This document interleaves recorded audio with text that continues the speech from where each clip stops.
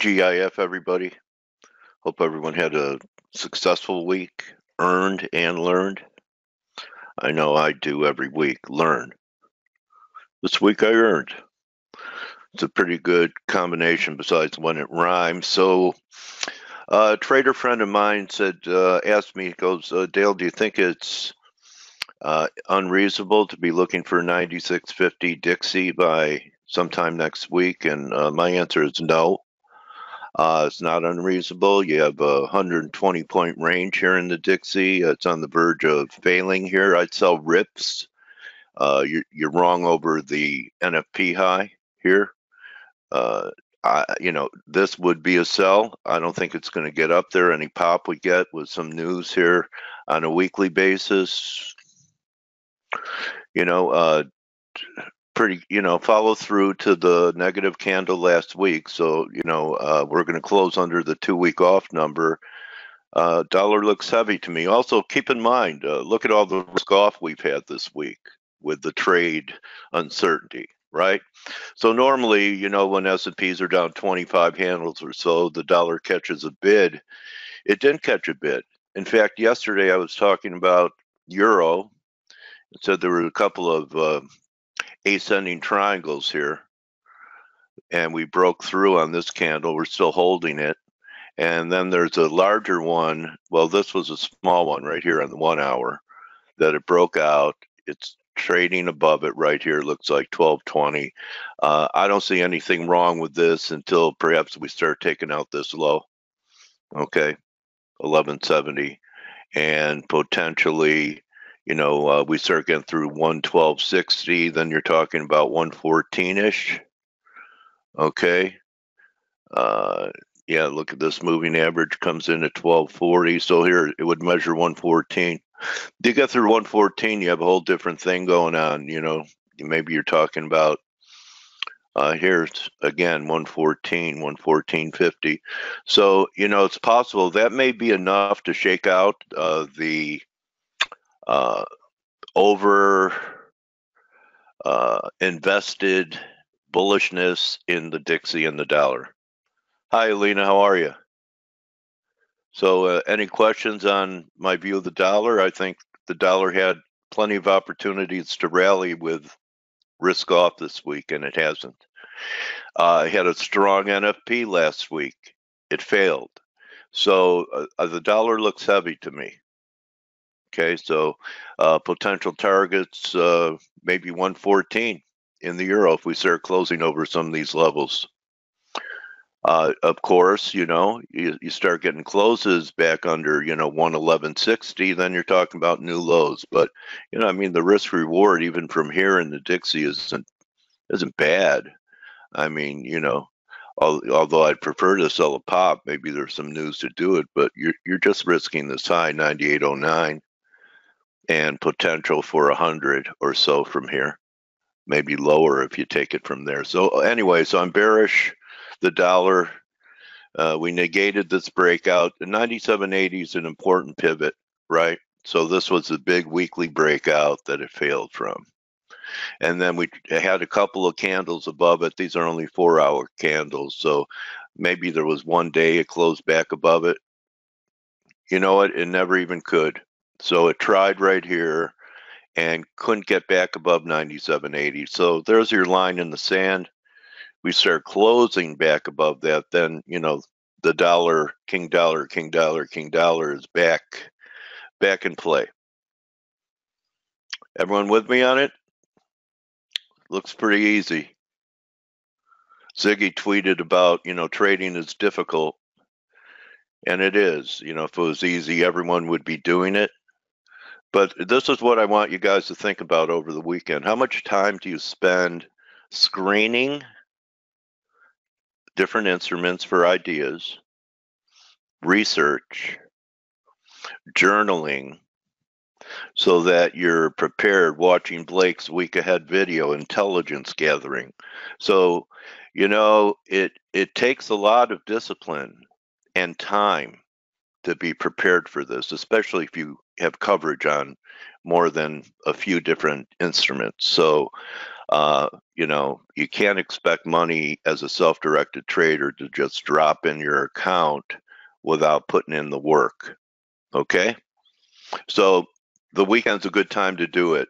I just want to talk about the yen here right now. You know, Blake pointed out we're at this real important support. We actually took it out, and you know, I think that this line's going to be a magnet. Could take us down towards the 108 level, and I kind of tie this in with what I see happening in yields. But right now, short term, I still think there's a chance for a better place to sell the yen, maybe all the way up here. Okay, you know, because yields look like they might pop a little bit before they make new lows. So, I mean, this has a very close correlation. So, if this happens up here, then I think you could be short for a good move down to 108. And I think you'll see this action in 10-year yields while that's going on. It's going to be interesting to see how gold acts with the dollar breaking down, don't you think? So I'm looking for another low in yields, right? Take out this 235. And, you know, that could put the TLT at new highs. And while this is going on down here, this is what I think could take the yen down to 108 or so. And then once yields bottom, I know guys talking about 2% though, you know, and Jamie was on, his target was much higher than 3 drive will be in TLT. I think he was talking 137. You guys enjoyed that interview yesterday? Jamie was hot. He had some, you know, nice looks. All right, so down here, I'm going to start looking for reasons to buy the yen after I think yields have based out.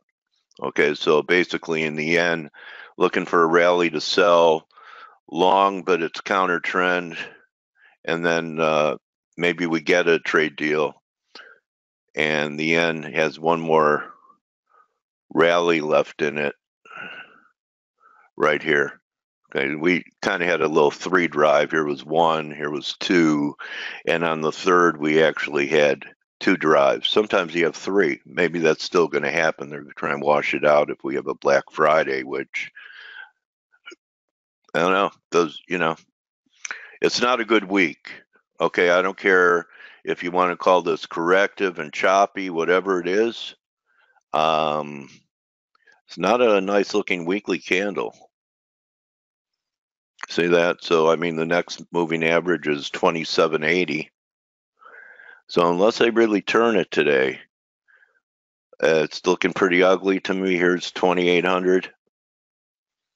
So maybe that's it. Sell in May and go away in full force, and at least for now, accompanied by dollar weakness, which is an unusual correlation we haven't seen for a while. Normally, risk on meant weak dollar, right? So it will be interesting if we have weak dollar with risk off. And so far, the market's hinting that may be the narrative. So I'm burned out after a long week. How about you guys? Does your brain feel like it was in the frying pan?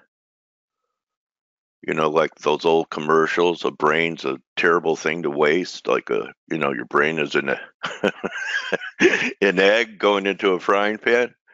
So Blake, I'm scrambled eggs today. Are you an omelet? I am officially tired. I am tired. I am tired. Yeah. Whenever I get up on Fridays, I'm just pretty much toast. I don't know about you, but it takes me an hour for my eyes to like adjust, like in the mornings, like you know, like towards the end of the week, I'm so tired that my eyes just aren't, you know, it's just trying to adjust to get ready for the day. It's crazy, you know? Yeah. Yeah. Well, here we are. You made it through. How'd the week go? Okay, buddy? Yeah, actually, I had a good week. I mean, you know, I did a lot of scalping. You know, it wasn't a huge week in FX volatility. I mean, the yen pairs were good. Shorting the yen pairs earlier this week, and coming into Friday, I was kind of bummed out this morning that the volatility isn't quite there based on the news that we're getting. And it seems to me, and I'm going to come back and reference this chart based on what you were saying, because I agree with you. And one thing though, Blake, weren't you surprised that the dollar didn't catch a bid during all these days when S&Ps were down 20 handles? Yes, yeah, and that's the point is I'm surprised that the dollar didn't get stronger. Yeah. And you're right, it had a lot of time to weaken, and I wonder why. And I think a lot of it had to do with the fact that everybody was optimistic that something was going to get done, or I don't know, but looking at the euro dollar, this is the euro, and we're above we broke above the triangle resistance here. No, it's a look. I didn't have that trend line. Yeah. Yeah, if you look at it, in a 4 hour, I mean, we kind of above that resistance, and we're holding, and that's the point, is that we're holding. Futures are at the lows right now, and you would think with futures at the lows that the dollar would firm, and it's not. And there's a couple of maybe reasons why it's not happening. Is we could have the euro dollar is being bought on a cross rate basis because it's a funding currency. So when things are great, people are selling euro, buying other things, and as the situation deteriorates, then you're seeing some of this cross currency buying, not so much the euro yen, but let's take the euro Aussie, which is coming up into some pretty key resistance. We're right at the 50% retracement, right at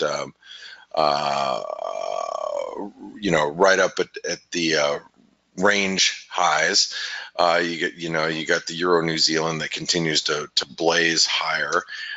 You've got let's go over the euro Canadian. The euro Canadian is making a bit of a move. You got not the euro Swiss, not the euro pound, but like the euro Mexican peso has staged a bit of a rally here. As we've come off of these lows. So maybe there's some euro buying against other rates that's keeping the euro relatively well bid. And it's going to be interesting as equities continue lower, where do dollars get reallocated? I think one of the places that we have to watch is these emerging market currencies. You got the dollar Mexican peso that's trying to come out of this triangle and in a bullish manner. And that's typical of risk off. When you get risk off, you tend to sell, some emerging market currencies. So whether it's the peso, the US dollar, South African rand might catch a bid. The Turkish lira has just been sold pretty consistently, but I think we got to watch some of those currencies as well. The cable's still trading heavy, and the cable's been more of a surprise this week that it's been as heavy as it's been, and I'm surprised that it hasn't gone higher.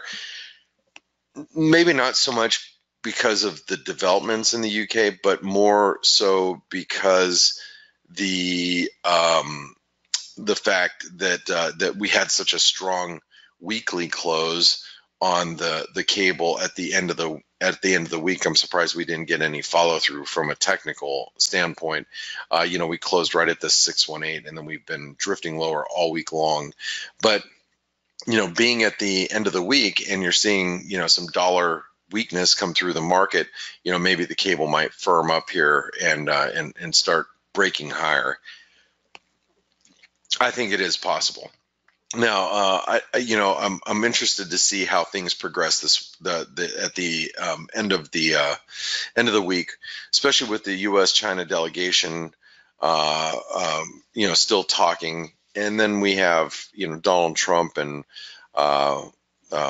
President Xi is probably going to be discussing what's happening over the phone. So I'm assuming that's going to happen at some point today. So we've got to see what the response is. But you know, the dollar yen, this is the chart I really want to focus on here at this point. If you look at the dollar yen and you look where we're at, and let me get rid of this. We're obviously at very key support here, and this support comes in at, you know, the 109.50 level, and we're there.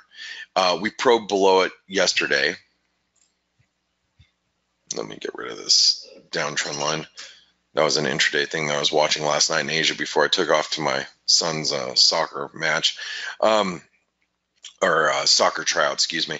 But you'll notice that we're sitting here right at this 109.50, and I think, you know, if things continue to deteriorate with the U.S. and China, then, you know, we could very easily see a move below these trend lows, and I think that's going to probably startle the market a bit.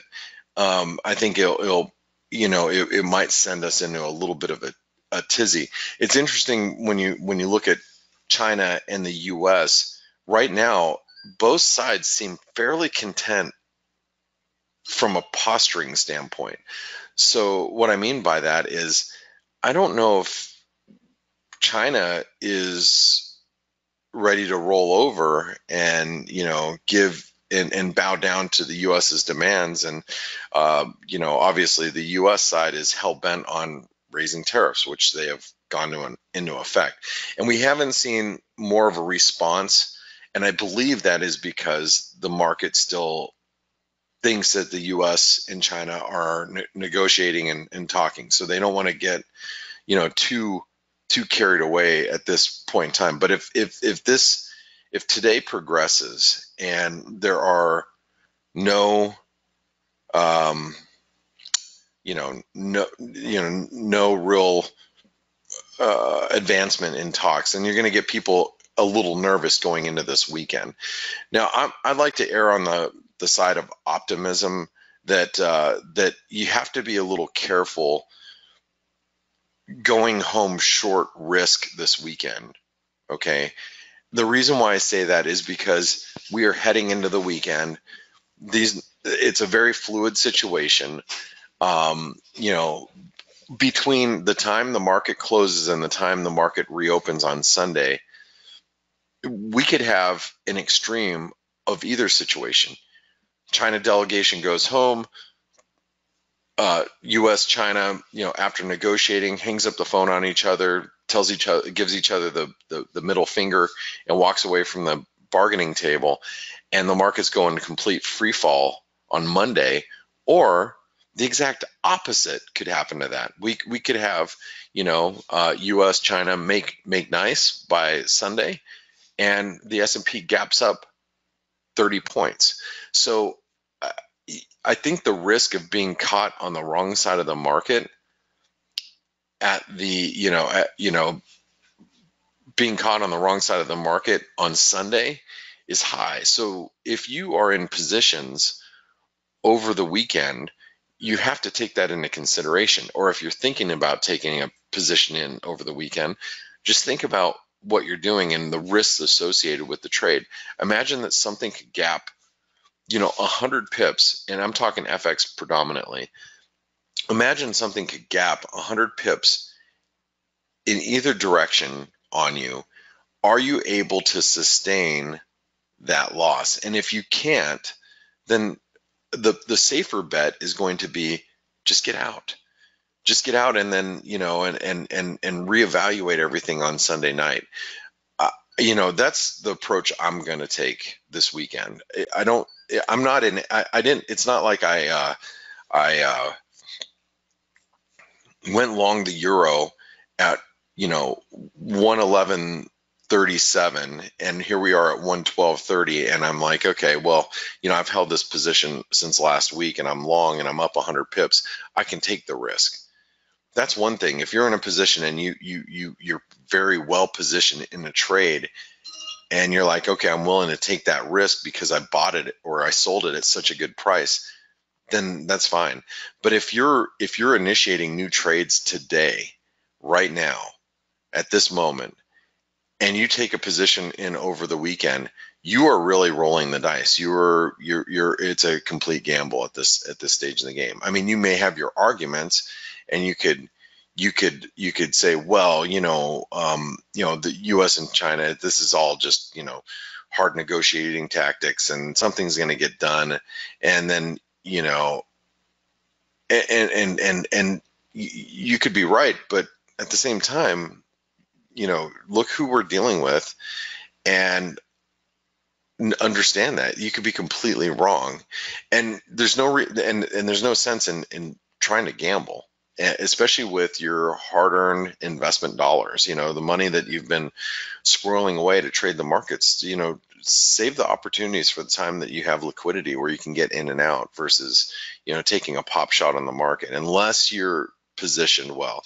And I hope that makes sense. Stelios, Steve, I don't know if you guys are listening in right now, or even you, Dale. But I'm here. Good morning. Do you have any comments regarding what I just said? Because I think that's prudent. I'd say prudence over valor. Yeah, I mean, don't be a hero kind of thing. You know what I mean? I agree. Right. I mean, but that's the mentality of a lot of retail traders is, I know what's going to happen. I'm willing to take the risk. And then, you're going to wake up on the wrong side of there's a good chance you could wake up on the wrong side of the market, come Sunday, and then you're spending the entire week trying to make back what you had lost. And, some traders are, just end up digging their hole a little deeper, because they find themselves, behind, and then they miss out on a lot of opportunities. I hope that makes sense. Stelios, what do you think? Yeah, I agree. I mean, it depends on the each person's personality, but I personally have had the unfortunate experience both when I was a market maker in a bank in London and also when I was trading EA. To have had, a couple of pretty bad days due to such decisions, and it's made me, every time, thankfully this has happened only a few times, but every time it happens, it makes me afterwards think even harder. Do I want to be in this position with this uncertainty, or big binary events? Unless I have a really, really firm view on it, I stay away, and because I've been hurt in the past, and I think quite a few people have been hurt. And when people have this mentality, I want to get rich quick, I think I'm right, this is going to happen this way, I go all in, or I put on a big trade, usually it will destroy you. That's the problem. Yeah, and I think it just, it's really important to understand that, and understand that you have the market is going to be here when you get back, or on Sunday, and it's gonna present opportunities. And I know how how tempting it is to be wanting to take a position, wanting and hoping that the market's going to move for you in your direction over the weekend, and I also know what it feels like when you get out of everything and then then Sunday happens and you would have been could have been rich, yeah, and you're like, man, I could have made a lot of money. Shoulda. Yeah, but you have to think about what if the opposite happens too, and what if you could have made money, but how about if things didn't work out the way you thought, and then you would have had a really, really bad week, or whatever. And so I think it's just important to have that, being able to understand that it can work in either direction, and even if you were right, you could have been absolutely wrong as well. And what was the saying that you said, Dale? Prudence over valor. I think that makes a lot of sense as a trader. Why can't people just, if you're a soccer or football fan, you could watch a game without having money on it and enjoy it and just be a spectator. So why can't you do that with the market for a few days? Right, until things settle down, until things pick a direction. Like let's say right at this moment in time, I looked at the euro and I go, that chart looks pretty bullish. Okay, so I bought the euro right now. All right, let's just say unless the euro got to where, like my blue line is showing, like by the end of the day, we do have CPI data coming out. Let's say the data is weak and the euro just, rallies up here. If we went from, 112.30 to 112.90, 80, and I was in a position and I was fortunate enough to pick up the euro and be long and ride that wave, I would probably take half the position off, move my stops to break even, understand that, I could get up Sunday morning and, the euro's trading down here and I get stopped out for a loss on the remaining, my remaining position. But I would do that if I was in a profitable position going into the weekend. It's hard for me to do it, take a position over the weekend and be VE or down a few pips, break even or down, and just hoping that things work out for you at the open on Sunday. Oh, I have another expression with hope. Hope is the oxygen in our lives, but it's the carbon dioxide in our trading. There you go. I like it. Huh? I like it. All right. Anyway, I'm trading out of the garage in my car with the door closed. All right. Let's hit the garage door opener. Let that out. All right. Anyway, good morning, Steve. How you doing? Good morning, Blake. Good. TGIF. I think we're all happy that it's Friday, and I think I'm going to be more happy being a spectator. I actually had I made some money this week. I'm happy about that, and I think right at this point in time, I'm going to be happy just being on the sideline for the most part, unless something really happens today, and just and looking to see how the market reacts after the weekend, negotiations. So I'm going to pass it over to you because I know there's a lot of cross rates that you want to talk about. Let's hope it doesn't end up like Brexit, the China thing. I mean, and the negotiate. Yeah. Well, look at how long it's already, or how long it's already, stretched out. I mean, this. Oh yeah, but now we've entered the phase of, negotiating and the market really waiting imminently what's going to happen. Before, at least, it was, some vague rumors like things are going good, things will be going better, etc. Now everybody is like waiting to hit a button. Depends on what happens. If it breaks down, it doesn't break down. We get tariffs being hiked. Who knows? Yeah. Anyhow, let's hope it gets resolved fast. Let's do it. And I hope you guys have a great weekend. Thanks everybody for being here. Thanks for supporting us, and good luck for the CPI release. And don't forget to visit our sponsors, Forest Park FX. And you guys have a great remainder of the weekend, or remainder of the week. You too, mate. Bye bye. All right. Bye bye. Thanks, Blake. So we have Canadian data as well. Until that, we have a minute and a half, so maybe I can make a couple of comments. We had. Now we'll wait for the data, and then I can say one thing now and then. We had today a currency which I particularly like. People on the chat will know. We had Norwegian CPI, which stayed at 2.9% year on year. That was slightly higher than expected. It was expected to drop to 2.8. Bottom line is inflation is still pretty high. Norges Bank did mention it explicitly in the previous meeting a couple of days ago. And I think with this print, the rate hike is definitely on for next month. It's largely expected by the market anyway. So far, a nice reaction, by the way, here. It wasn't a big reaction, but it did strengthen a little bit. But as I said yesterday, the question is what happens after this hike? There's people talking about another hike before year end. Others are not. So there's going to be a move either way after that, going into year end. So it's still early days for that, but just something to keep in mind. Okay, let's switch to USD. Yeah, USD CAD I think is the one to watch.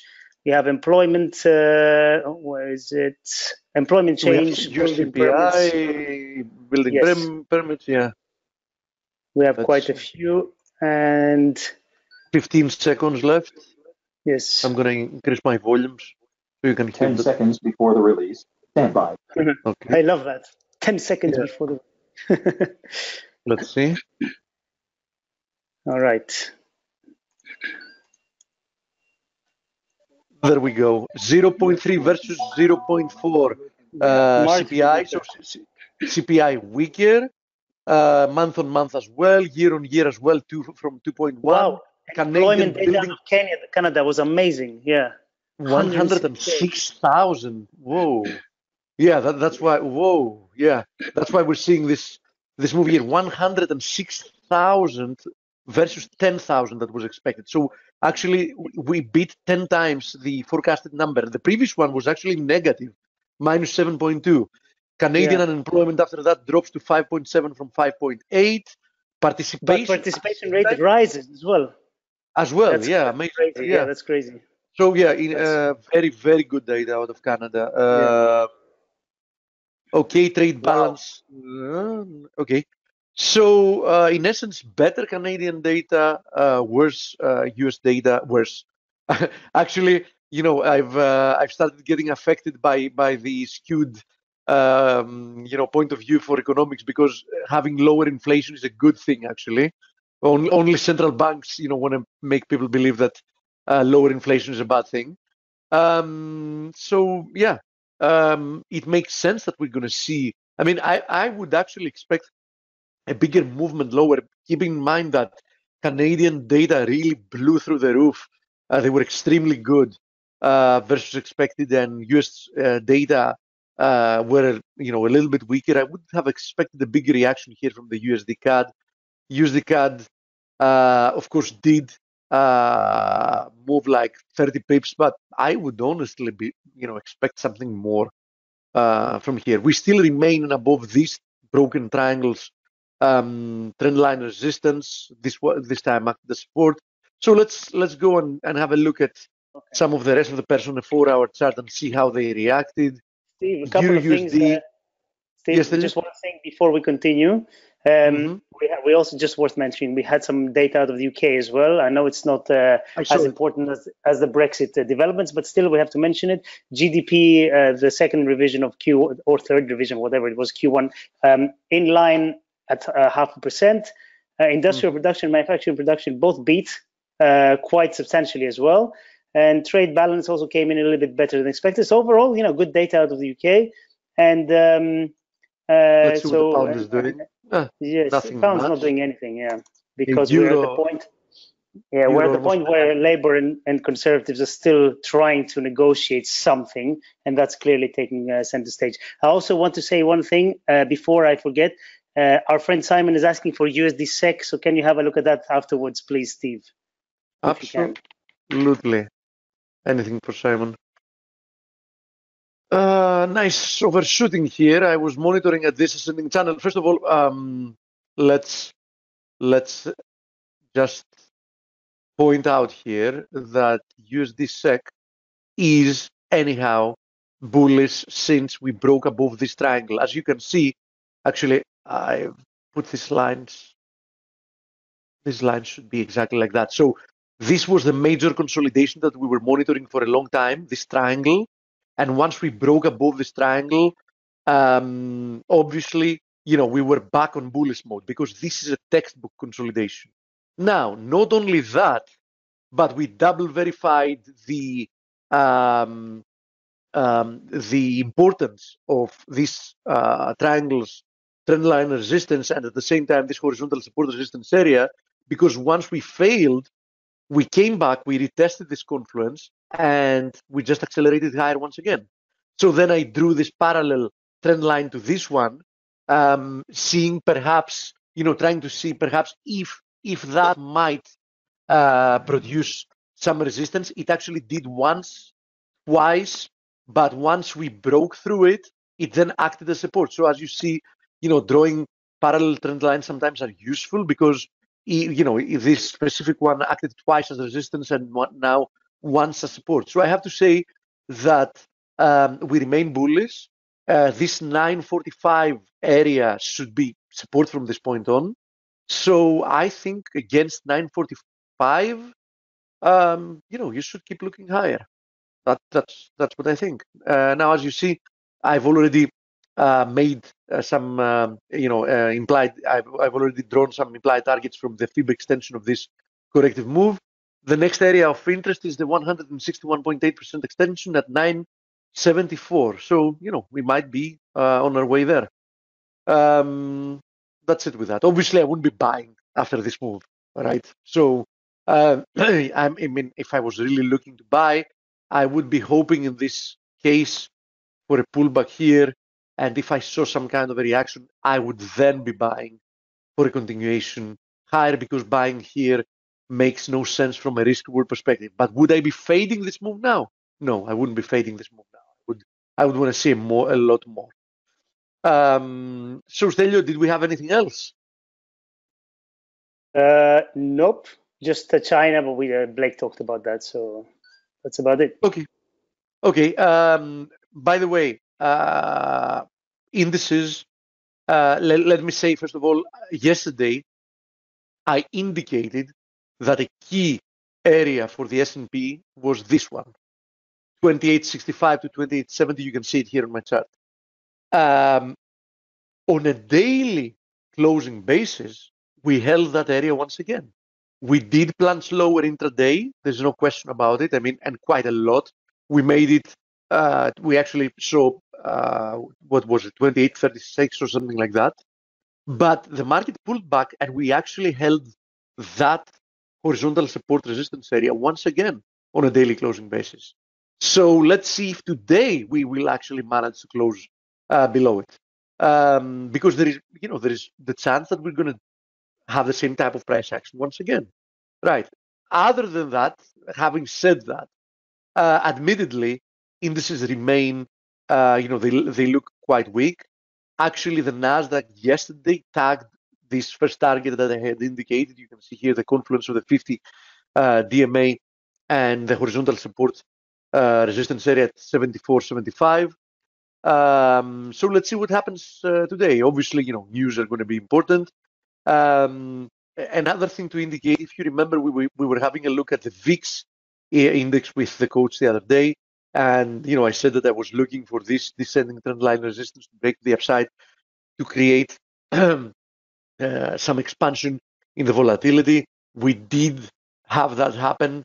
My target was 25.6. We didn't make it quite there. But on the other hand, you need to note here that today actually, earlier in the day, we hit a horizontal support resistance area support in the VIX, and now we've created a hammer. So it's likely that we're going to see another move higher from the VIX, which in that case should tag that 25.6. So, even if you have a look at the VIX, it looks good for, another move lower for the indices. I'm still holding my S&P short, so I have absolutely no problem with seeing more bearish price action. I'm actually looking forward to it. I'm a little bit skeptical, of course, ahead of the news, but I'm going to hold my position.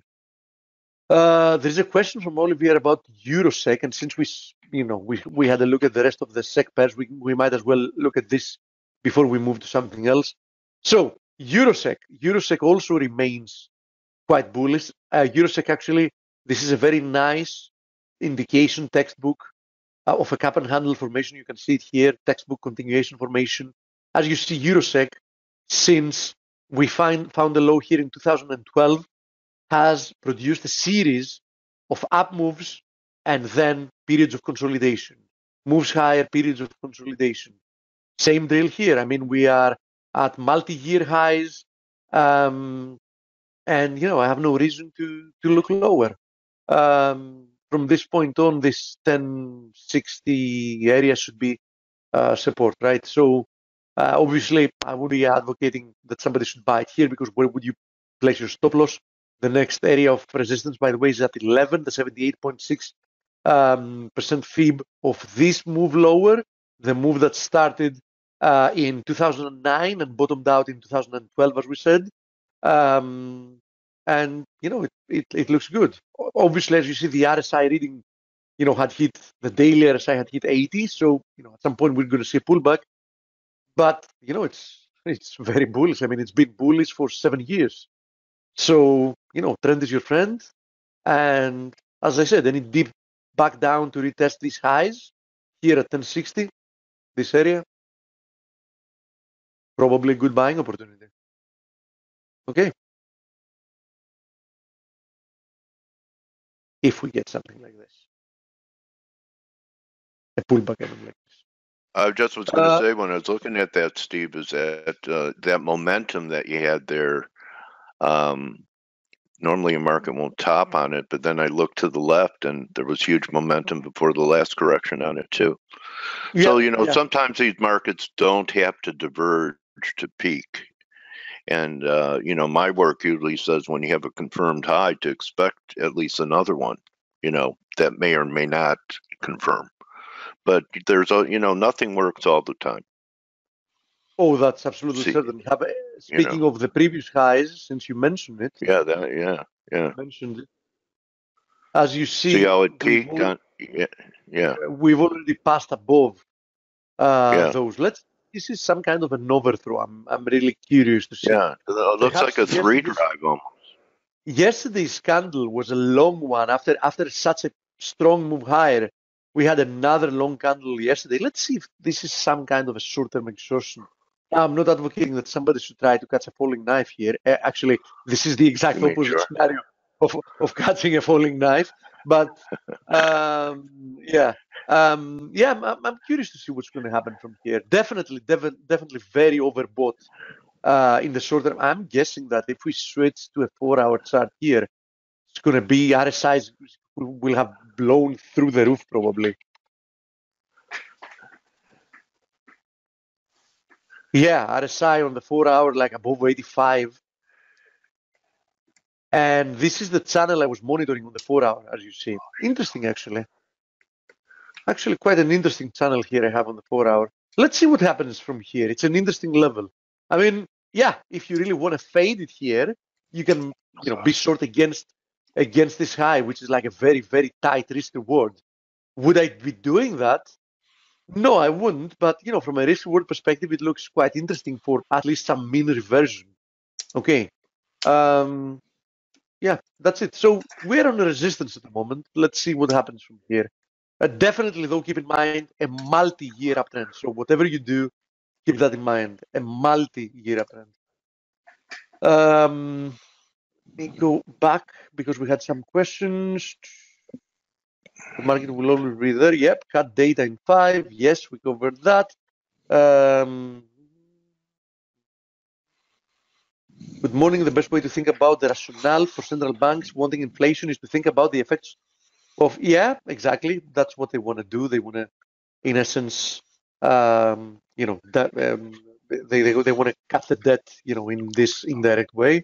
How do you feel about the rate hike in Canada this year?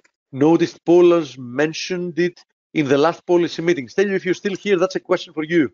Yeah. Actually, what do you think about the chances of a rate hike in Canada? What, based on this number or in general? I don't think there's, you know, they switched to a very neutral stance recently, and if anything, they've been more dovish than expected. So I don't think one number will change anything at this point. I think that the thing that might change things is if we start seeing, if we start looking at inflation creeping higher, actually going a lot higher. So I think very little change in terms of what the Bank of Canada is going to do on the back of this number. Okay, yeah, but it was a huge number. Yeah, of course. But remember, there was a few months back, 5 or 6 months back, we had another number like this, 90-something K. Remember we did. Yeah, we did. And then it was negative, slightly negative the next month. Yeah, you know, if you look at the, say, 6-month rolling average of this, okay, it's going up, but it's not really, you know, it's not anything substantial, let's say. So I think, yes, it's a very good number, but I don't think right now anything has changed, really. I don't think so. Okay. Speaking of which, we had a question about the USD Swiss. Let me say to this, there was the potential that this was a bull flag. Okay. Today we see quite, you know, a nice momentum to the downside following yesterday's nice momentum to the downside. Be careful. We're currently testing here this 101 area, as you see. If I zoom out, this area has acted at 5 different occasions as a topping zone, so as a strong resistance area. let's see if it can actually act as support. So if we bridge this to the downside, I think, there is a decent chance that we're going to be seeing more downside to come. So, pay attention. I'm paying attention to this zone, and we see what happens from there. If we start breaking down, then we can even start considering this as a false breakout from this ascending wedge, right? So that's going to be a bad omen for the bulls if we're not there yet. We haven't confirmed something like that. So just to make myself clear, okay?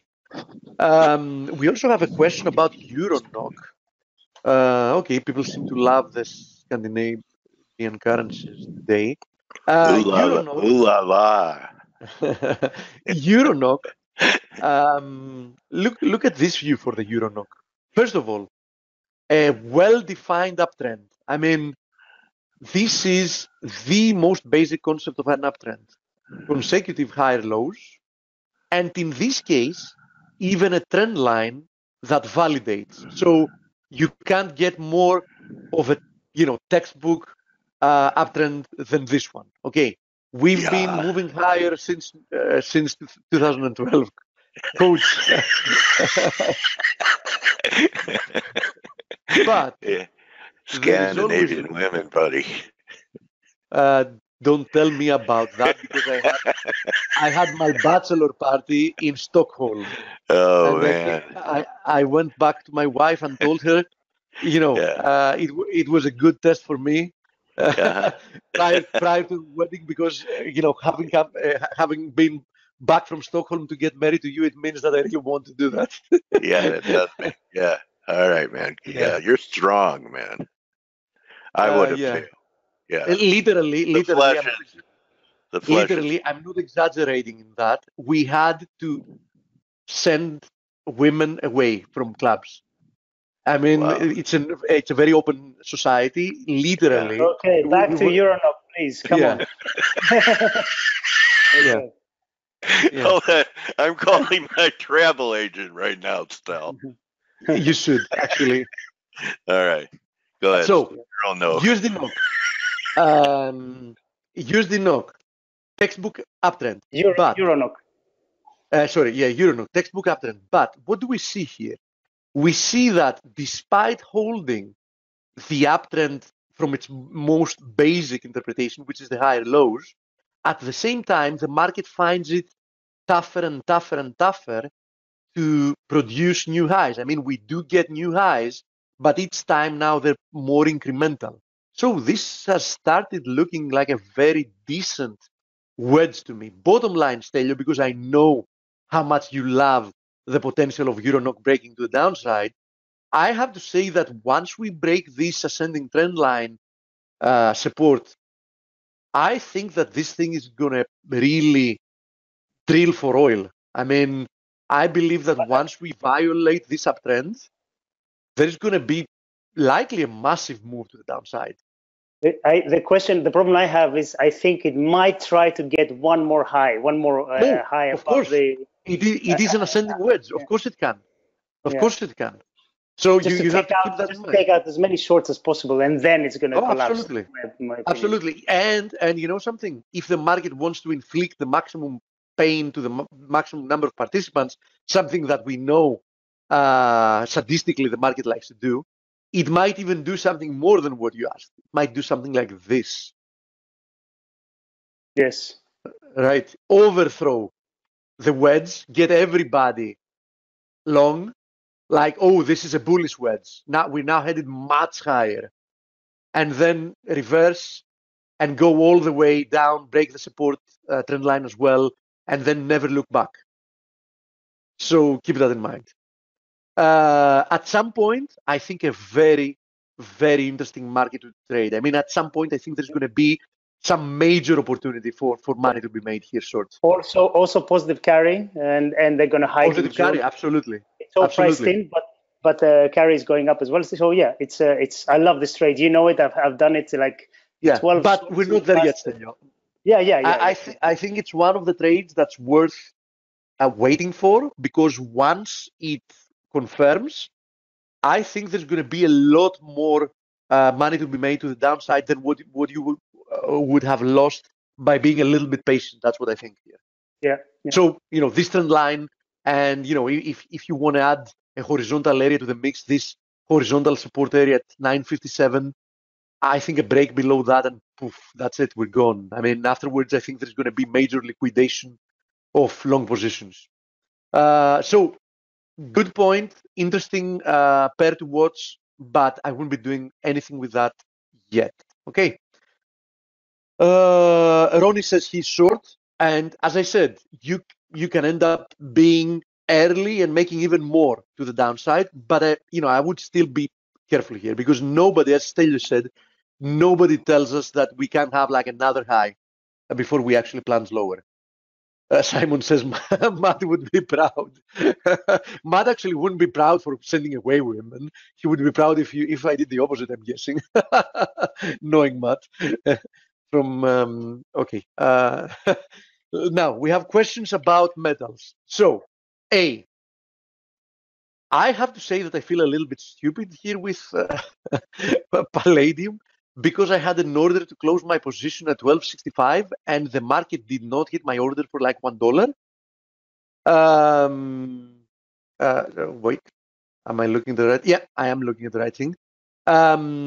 So yeah, that was like a major move that happened overnight, and I didn't get triggered like for $1. But I've had the opposite happen as well. So I don't want to complain by by only keeping in memory the cases at which you were unlucky, like for 1 pip or for $1 or for whatever else. I've had cases that an order was actually a limit order was actually hit, and then the market reversed like 1 pip later. So it's a sword that cuts both edges. So bottom line, we made it to the area I was looking for. If you remember, I indicated yesterday very clearly that this is the first area I would expect the market to produce a reaction from, and so far it has done so. Now, does that mean that we're headed higher from here? Absolutely not. There's still no indication that we're not going to be going to the 50% fib here, or even to the target of this bear flag, the equality of this ABC, which would target like 1,176. So nice reaction from there, but we might as well still have more downside for palladium. Platinum still holding below 875, so it is what it is. You have to keep looking lower. Copper also hit here, as you see, my next area of interest. It barely did so, but it did. And we got a reaction from there. Keep though in mind that as long as we remain below 284, the path of least resistance remains lower. And having to do with gold and silver, nothing to do yet. I'm saying yet because, as you see, gold is quite close to this descending trend line resistance. I think that a break above this trend line resistance is probably a good indication that gold wants to move higher from there. So I think it's worth taking that trade. I don't know if I'm going to take it. Depends on how many other positions I have on my account at that point in time. It depends on when it happens. For example, if it does so today, I'm not going to be buying gold at the end of Friday, although I would rather be long gold over a weekend than be short gold over a weekend. Same with oil. I mean, if you want to have a position in oil, you'd rather be long than short over a weekend, because usually when you have unexpected events that might move the market, usually those are market moving events that will move gold and crude to the upside and not to the downside. Regardless, gold hasn't done this move yet, so 1265 is the area of support, and this trend line resistance is the two areas you should be monitoring. Silver, same deal here. As you see, exactly the same type of formation.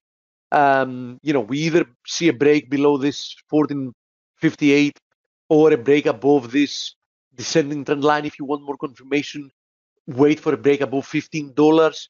I think that if we do break above $15, we should head back to at least towards 1560. So I think there should be at least 60 more cents to be made to the upside, if not more than that, right? I mean, nobody says that we cannot actually produce a much bigger move, even as part of a correction, right? Like, and maybe the weaker dollar plays into the metals having a heartbeat here too. What do you think? Absolutely. Okay. That might be the case. Speaking of the dollar, coach, this is what I'm monitoring having to do with the dollar index. Yeah, right there. This ascending trend line support. You see it here. Yeah, where's it coming in? Currently, 96.70. Okay, I think we had a low there too. So yeah, exactly. Yeah, okay. So we're not there yet. So I think it's a little bit premature jumping short. The DXY. But if we break below 96.670, things might start, moving. And in that case, Blake, that jumped the gun here in Euro USD. I'm not saying that, of course, as an accusation, because Blake knows very, very well what he's doing, and he's an extremely experienced trader. I'm saying that for people that might not be so much, keep in mind that experienced traders even know when they're willing to violate some of the rules, because that was in Market Wizards. Yeah, exactly. Yeah, exactly. Jack asked those guys. Personally, for me to be interested in the long Euro USD potential, I want to see. You need a breakout. Yes.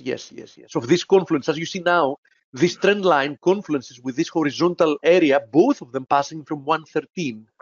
So I want to see a move above 113. If I do see a move above 113, then I can start appreciating the potential of being long the Euro USD. Personally, you will. I would still not take that trade. I have to tell you. I would still not take the trade. I think there are better opportunities out there. What would be your favorite way of playing a weak dollar besides the dollar index then, Steve? That's a good question, actually. What would be my favorite US dollar? It would also be a good blog post. You know something? In combination with how technicals look at the moment, probably move in gold above this one. All right. Yeah.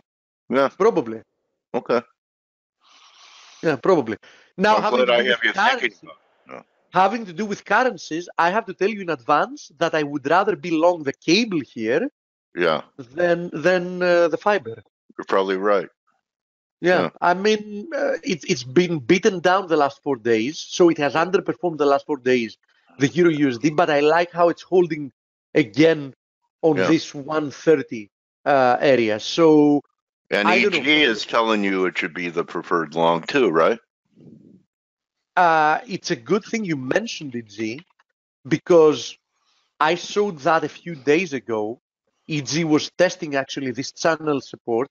We rebounded from there, but keep in mind that as long as we remain below 87.20, 87.30, there is still a decent potential for this to be a consolidation before a continuation lower.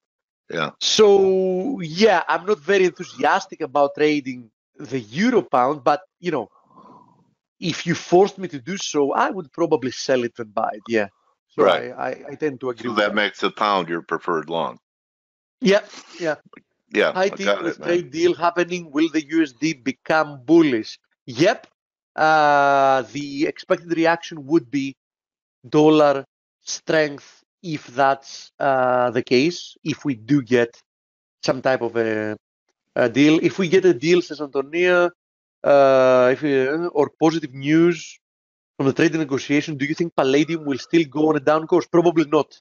Palladium, we've seen palladium reacting it's quite positively correlated with risk. So I would expect that 1266 spike low that we had, that might prove to be the low if we get something positive from the US-China deal, Antonia. Hi guys, where is the YouTube live stream? I like to watch this and rewind and to hear certain points again if necessary. Let me open an incognito window so I can show you as a visitor. If you go to YouTube, and you type ForexAnalytix. Here is our channel, ForexAnalytix. Okay.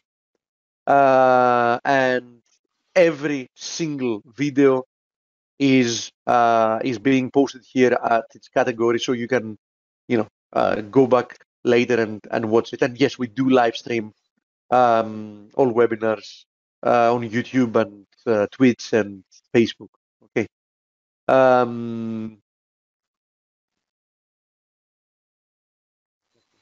Did I skip any questions? We do have a guest today. Yeah, I think I covered everything. So, like usual. Yeah. Yeah. So, Coach, enjoy the interview. Everybody have a lovely weekend. Get some rest, and we might get an interesting week ahead of us. Depends on what happens with the potential of a trade deal, especially if it breaks down and we see some angered tweets or whatever. There is a decent potential that we're going to have a very volatile week ahead. Keep in mind also, as we just showed, the dollar is getting close to a make it or break it area. Same with the metals. So I'm quite optimistic that we're going to have some interesting days ahead. Thank you, Coach. May you live in interesting times, William Shakespeare. Yeah, hopefully only interesting times having to do with the markets, Coach. Okay, buddy. Have a great weekend, Steve. I'd rather not go through a war, right? Yeah, interesting times. My grandfather fought in the Second World War, and I know too many stories. Yeah, we've been in the sweet spot. We'll see. Time will tell, like everything. So, Steve, have a great weekend. Manny, there is no live stream at the moment on YouTube. Anyway, that's what Manny says. Really? Yeah. Okay, that must be a technical issue. I'm going to have a look at it immediately. Of course, too late for today. Yeah. But we always have probably, there must have been some kind of a technical glitch. I'm going to have a look at it to make sure that it doesn't happen again on Monday. Okay, buddy. All right, Stan. Really looking forward to having a conversation with you, Stan. I just made you the presenter. And you'll see a drop-down menu to share your screen and turn your mic on. And really welcome to FaCe, Stan. Okay, thanks, Dale. Just give me a minute because I have 4 screens to pick the right one. Yeah. This is ground control to Major Tom, David Bowie. So Stan's in a spaceship and deciding what he's going to show us. And yeah, exactly. Stan, I've been seeing you on Twitter, I don't know how many years. I think you even used to, oh, you do. You follow me again. On and off, you follow me, right? Well, to be honest, Dale, I had to clean my stream and I may have accidentally deleted you as my follower. So sorry for this. Oh, God. You don't know what I paid in psychiatric bills to deal with that issue. Anyways, then, I have to ask you before we get going, where is the Surf Republic? On your Twitter handle there, that's where you say you live. Where is the Surf Republic? And is that you on a sailboard? Yes, I am. Okay, cool, the Surf Republic, yeah. Well, let's say that Surf Republic exists everywhere. Everywhere where good people are, where you have a sea and wind. Beautiful. All right. Well, you know what? That's a nation I want to be a citizen of. And I am already for a long time.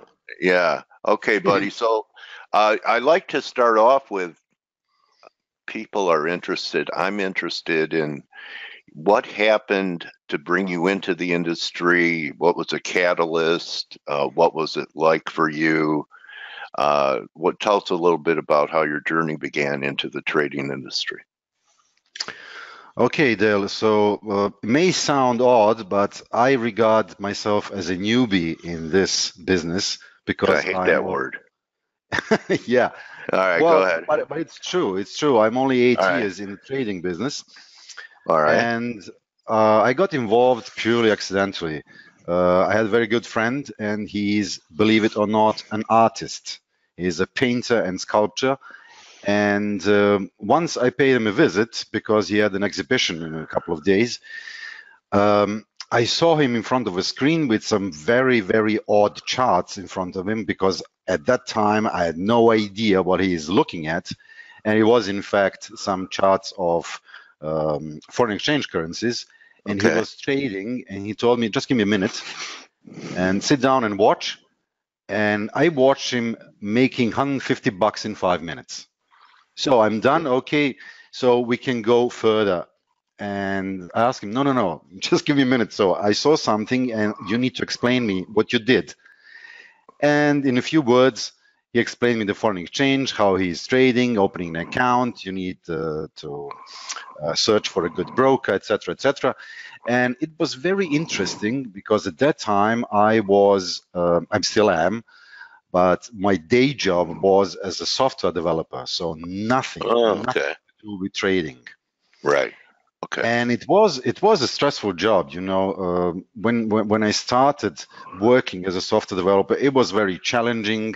It was very interesting, but as the time passes by, I got tired in learning every 6 months new stuff, because you know that technology is advancing so fast, ever changing.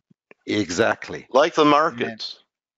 Yeah, in a way. In a way. But this is something, you have new technologies emerging every 6 months, let's say a year, and you have to start from scratch. That would burn me out too. Yeah, exactly. Yeah. And at some point, you get tired of learning and keeping up with the technology, because that's your job. And the time frames for projects were shorter, more requests. The salary stayed the same, and I saw an opportunity by trading, having the freedom to work when I want, how much I want, and even make much, much more than my monthly salary, with less time wasted on working. So that was my general idea, and that was the main thing. So money was the driver, not some passion or anything else. Money, the freedom, doing what you want. How you want and when you want. Yeah, so it wasn't just the money. It was the independence of being able to live life and not just be, you know, like a guy who worked in a factory, got up every morning, did the same thing for 40 years, and then he retired and died. So so you got out of the grind. Did you have any early on? You know, I was fortunate. I was able to learn a lot of things on the floor. It existed back then, open outcry. The internet is so filled with a lot of, excuse my French, crap. People guaranteeing they know the secret and send me this amount and, you know, 1,000% returns and all of that. Did you get lucky and meet some good people that helped you along the way, and some bad people that hurt you? Well, I would say both, but let's say more good people than bad people. Anyway, when I started out, like what kind of person I am a very analytical person, and that's why my day job was as a software developer. And that approach led me to investigate everything before drawing any conclusions. So what I did was, in fact, information gathering wherever I could, from friends, mainly internet, books, just to get into the subject, into the matter, to understand how the markets work and how can I prosper by trading the markets. So just getting in, not knowing what you're doing, is a recipe for disaster and losing all your money. And I was aware of that. Did you ever blow up an account? No, not one. I had some big drawdowns, but never blew my account. Okay. Because, you know, when you get down, but pretty much down, let's say some 60, 70%, then you step back, you take a break, you think about what you did. Why did this happen? What did I wrong?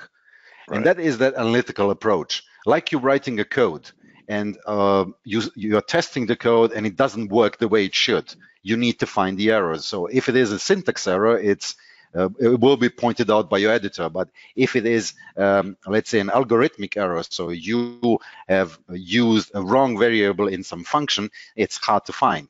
So you need to analyze every single bit of code and then find the error. That's what I did. And in fact, I was learning and testing paper trading mostly for years. And then when I realized that I know exactly what I'm doing and I know I can be profitable, then I started putting real money online. Okay. So how many years did you paper trade or demo trade? Well, to be honest, let's say some 3 or 4 years. Okay, that most people do not have the patience to do that. I also want to ask you, with your former background, and you know what's becoming very popular nowadays are EAs and robots and algos. Mm-hmm. And with your coding background, are you ever tempted to, or have you already used that skill for assisting you in the markets? Yes, I have, naturally. Okay. The thing I'm working on is an artificial intelligence system which will evaluate all the data. So let's say big data evaluation under certain criteria. And after this evaluation, I'm building a decision support system. It's in fact something that will tell you what to do.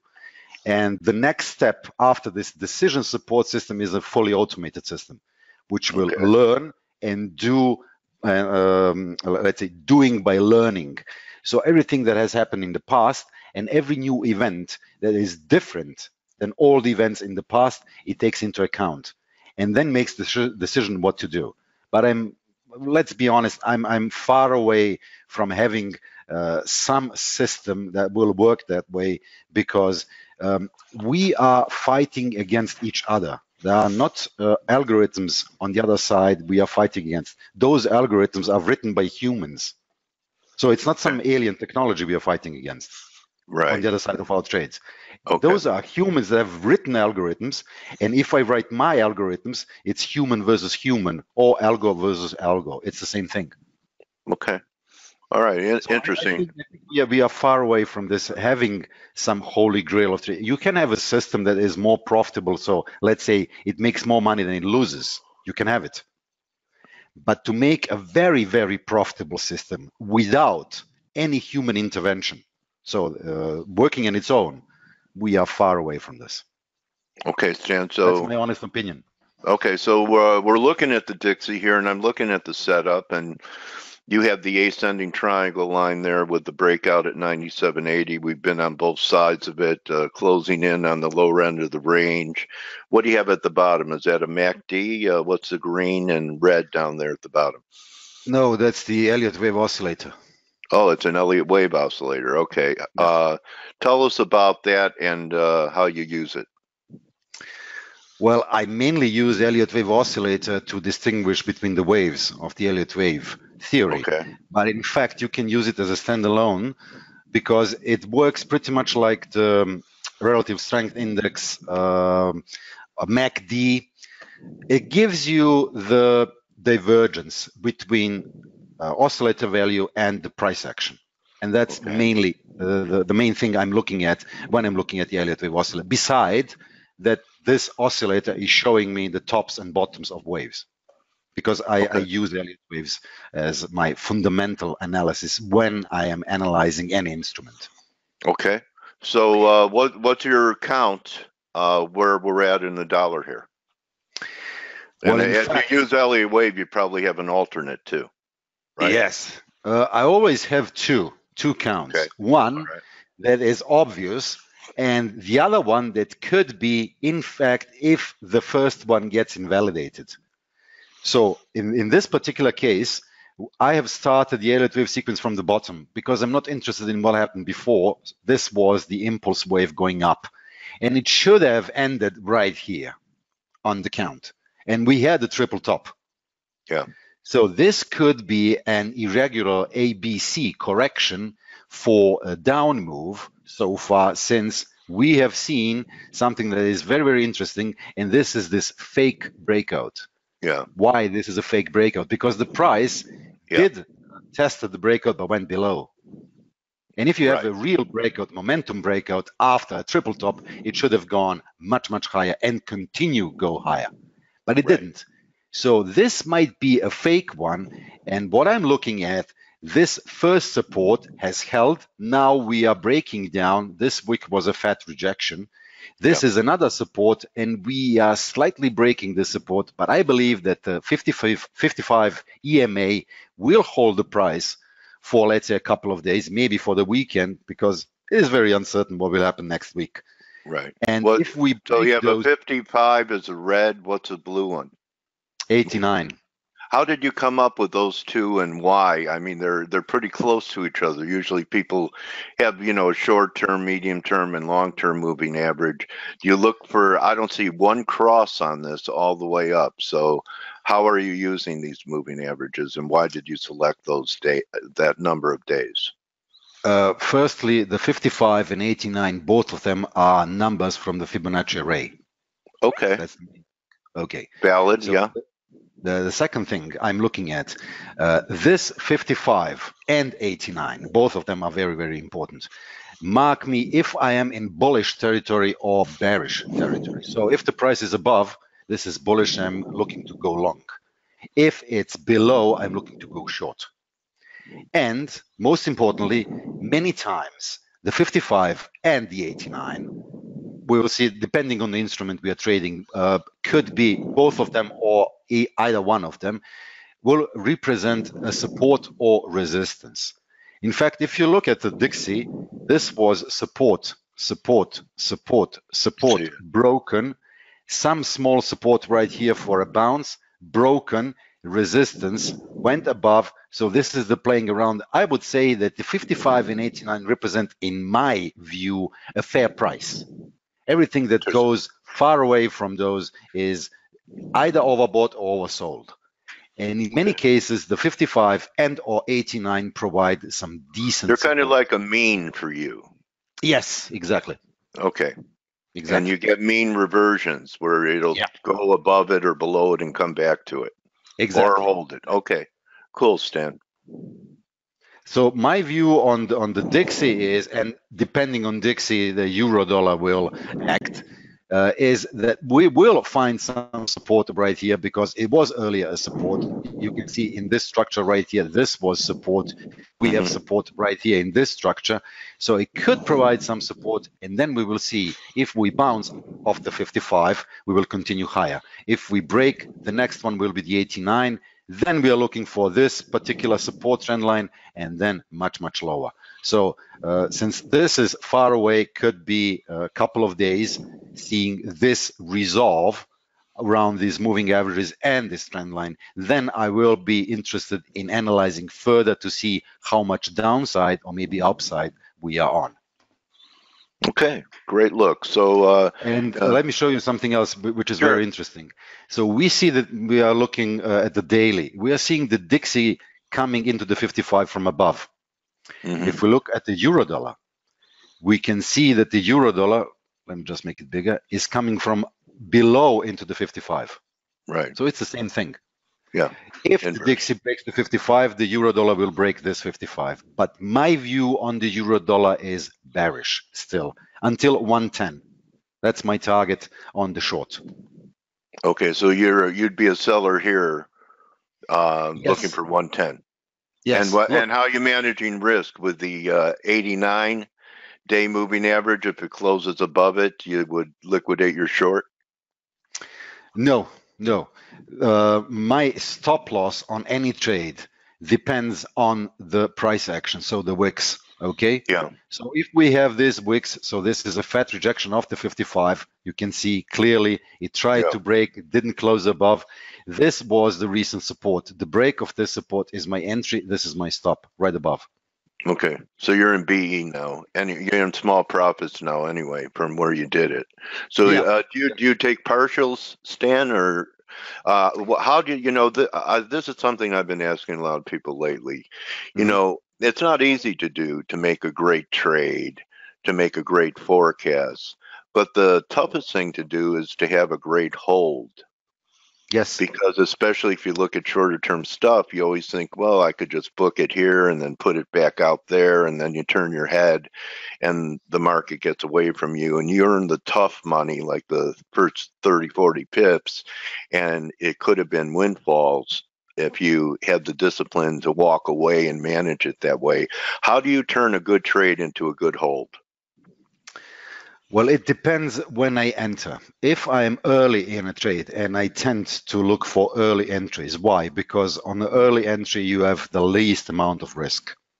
However, if you miss, or let's say I missed the early entry, let me give you an example.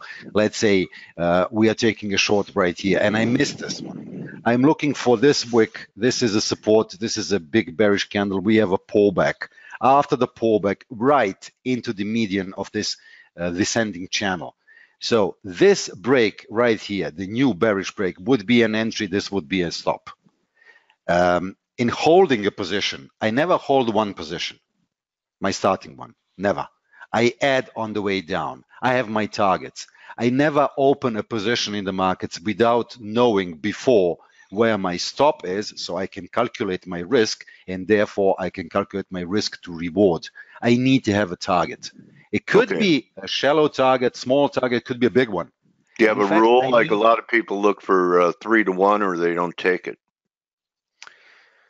Yes, I would say less than 2 to 1 is not a trade. 3 to 1, 5 to 1, 7 to 1. I entered the trade with 12 to 1 risk to reward. It was awesome. Why? Because if a trade fails, and let's say we have another loser, and we have another loser in a row, so 3 in a row, the fourth, if I take the fourth trade and the fourth trade is a winner, I have good chances to get out break even, or maybe even with a small profit. It depends on your risk to reward. And that's the main thing. The later you get in, the more the risk you have, because you can't possibly know when the price will turn. Were there any other instruments besides euro and dollar that is on your radar that you'd like to share or discuss with us? This one is very interesting, the US dollar versus Norwegian krona. This is an instrument I trade very, very often because it gives good profits, less risk. I know how it behaves. Since the Norwegian krona is very tied up to the price of oil, and the Norwegian OBX index, 26% of the index is... Yeah, one of my partners loves to trade it too. Stelios loves to trade USD NOK. So your reason is it's a great technical market, and it's a great proxy for oil. Yes, exactly. Okay. And if you follow the price of oil, I'm not an oil trader. I have traded oil maybe, let's say, 3 times in my whole career. I won 1, I lost 2, figured out this is not the type of instrument for me. It doesn't fit me. So I'm not trading oil, but I'm observing oil, what it does regarding the price action. So I know when I look at oil and the dollar index, what am I going to do with the dollar krona? So now we have, for, let's say, some foreseeable time, that the price is in a range. This is the daily. On the weekly chart, I don't have it on this one. I can draw it in. Just bear with me. The weekly. What we have, in fact, on the weekly chart is a channel. And this is the weekly channel, a descending channel, this one. And we have a triple top on the channel and on the range. So this might be very, very important. If we break out, then this is a breakout of a very, very long consolidation, since we came in from 568. Yeah, it was 2013. So let's say we started rising mid 2015. We got in, so we are high, and if we break higher, I don't know where the limit is. But my view is that this will go down rather than up. We could have a fake break. But looking short term, we will be looking for a short trade from these tops right back into the support and the 55 again. You can see clearly how important these 2 moving averages are, because we have them as support right here, very, very important, even on the weekly. So these 2 moving averages work on any time frame, and I use them even on a 1-minute time frame. Okay. This is very interesting. New Zealand dollar. This was this morning. I discovered something, and this is very, very important. So we had a bullish Gartley on the daily, taking from these lows from 0.64 back down here, and this coincides with an Elliott wave bearish sequence completing at this level. And most importantly, we have a fat rejection, this long wick. It happened here, and it happened right here. What happened afterwards was a bullish rally in both cases. So I don't think it will not happen for the third time. So regarding the harmonic, we are looking for this target. So technically, this would be a target for this particular setup and this big fat rejection. Gold. Wow, you use everything. Harmonics. Yeah, yeah. Everything. Yeah. No, not everything. Well, I mean a lot of things. Okay. Not a lot of things. There are maybe 4 or 5 things I'm using as my tools. Well, you know, to me it's a lot because I'm a one-trick pony. 3 drives and RSI. So go ahead, Stan. It took me 3 years to develop the method I'm using ever since. And I'm using it for, let's say, 2.5 years. And this method has been proven to be very, very profitable with so small losses, if any. And that is the right combination of different strategies. So every strategy by itself has good and bad sides, so flaws and very profitable sides. But if you combine them in the right way, so if you take all the necessary ingredients, then you have a very good recipe. And I think I have found this one and it works for me. And there is not a lot of things. I use harmonics because I was a harmonic trader for years. Elliott waves are my fundamental used to determine where the price action is at the moment. So I know what to expect. Am I going to look for longs or for shorts? Or so maybe Elliott for your biases. Yeah, exactly. Yes. Okay. And you know, you don't have only one view regarding Elliott waves. You need to have an alternative. And my alternative in this particular case, this is gold, could be that we are looking for a rejection again at the 89. You can see this clearly. The price couldn't break above the 89. It is trying again for God knows what time. It could break down, and this wave 5 or the C or the low 2 of the wave 2 could be even lower. Could be. But for this moment in time, we have a double bottom. We have a multi-top that could be broken, and this could break this resistance trend line and going into the wave 3, which is much, much higher above 1360. So that's my view. And this is very, very similar to silver. We have, I believe, that we have the low of the wave 2. We are still in this wedge. This was a fake break, and I would expect it to break higher rather than lower. Are your MAs? I'm getting a couple of questions. Yes. From the attendees. Russell wants to know if the MA is simple or exponential. Well, the difference between simple and exponential is just the way it is calculated. So you can use the simple and exponential. I tend to use exponential ones because they are much smoother than the simple. But it's the same thing. It's the same thing.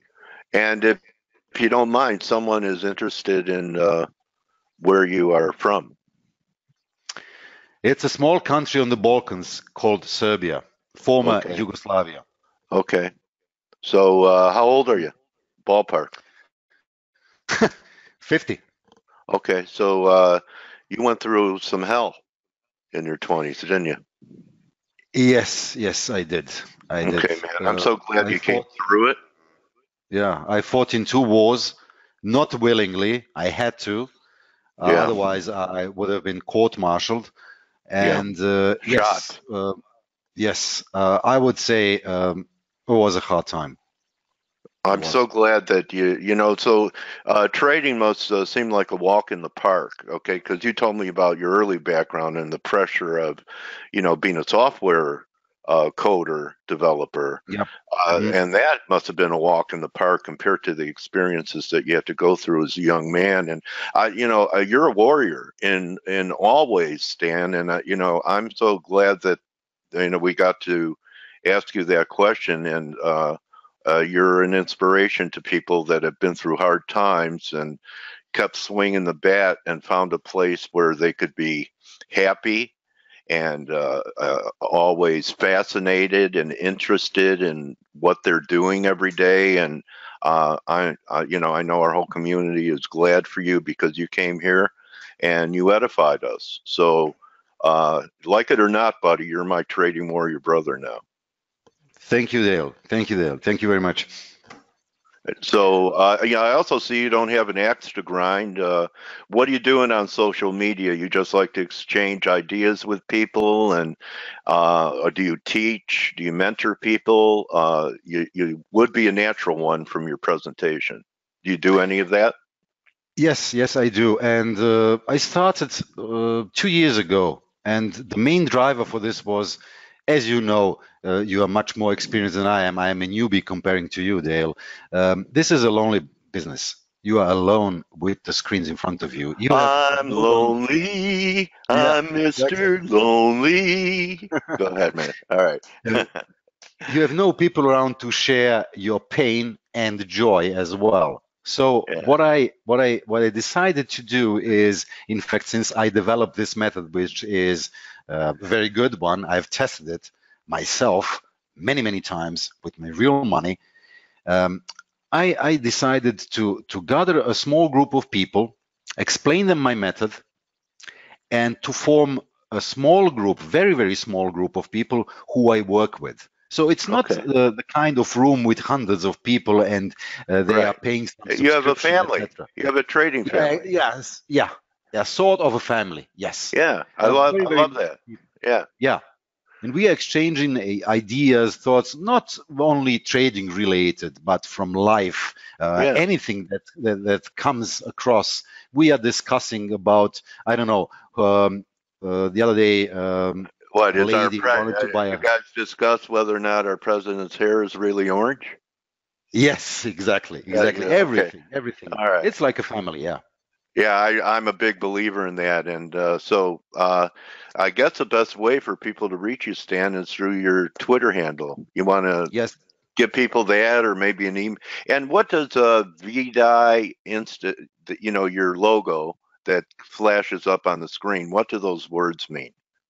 Your logo with that gold logo flashes up every once in a while. Yeah, what's it mean? That's the. I have to tell you in short words the story behind this logo. So the artist I was telling you who brought me into this game of trading had an idea, in fact, to make the biggest Forex event, let's say, on the Balkans and hosted in Belgrade. I was some years ago. Yeah. And he asked me to develop a website along with an application that will back up all the event. And I started making some logo for that system, in fact, and the name was FX Imperia. That means in my language empire. Yeah. Okay. And since everything went down the drain, they didn't host any event, nothing. That logo was somewhere in my drawer, and then I took it out and said, okay, so this looks nice. I can use it for myself. Show it on the screen. Show it. Oh, Jesus, I have to find this. No, it kept popping up, so it's got to be right there. And I'm interested in what the translation of the words. You can see my screen, yeah? Yeah, this right. One. Yeah, what do the words mean underneath it? I saw, I traded, I prospered. Wow. Yeah. And it's 3. I'm a big believer in 3. Okay. Yes. So that's a complete Tesla numbers. You're all, it's almost like I talked to the Emperor of Serbia. I interviewed an emperor in Serbia today, Face. So yeah. Stan, I had a great time. I hope you enjoyed hanging out with us for a half an hour. And yes, I had. Yeah, and why don't you just give everyone follow this guy. Everyone who's here, follow Stan, because I went down your stream before I interviewed you, and you've made some good calls in many different markets, and you show charts, and Stan's a great follow. So why don't you put out your Twitter handle for people? Show it on the screen so when people watch the video, they could find it too. And you're getting some thank yous from Russell and Elena and Jacques and Joshua. So thank you so much for being with us, buddy. Thank you, Dale, for inviting me, and I really had a good time talking to you. Okay, and may pips rain down on you, partner, enough to Thank fill you. up every water barrel you have outside your house. Thank you, likewise. All right, buddy. Everyone, that's Stan, and you can find him on Twitter. I have his handle here. Let me go to it, and I'll give it to you. So you go to @FXIMPERIJ,